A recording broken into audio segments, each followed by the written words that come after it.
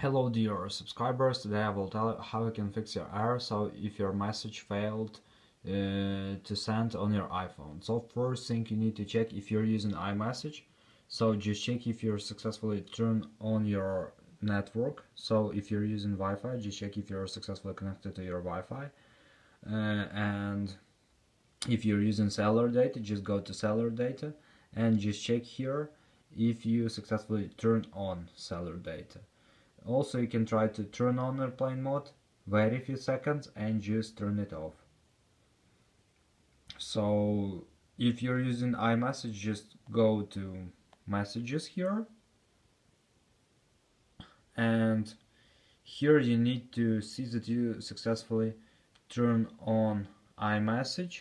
And here, so now you need to know that I just reconnected. That's why you can see here waiting for activation, but if you're successfully connected to iMessage, you won't see here waiting for activation. So just wait until it will disappear from here. So if you're using usual messages, so your seller operator, so you just need to check, maybe you just have some limit for it, or you maybe haven't enough money on your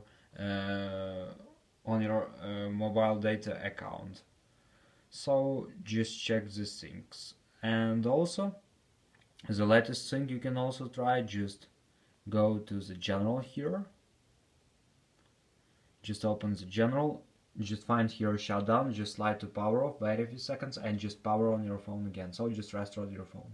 And also you can try to find reset in the general and just tap on reset network settings. So sometimes it also helps too. So this is the way how you can fix it. So thanks for watching, have a nice day, subscribe to my channel, click like, and goodbye.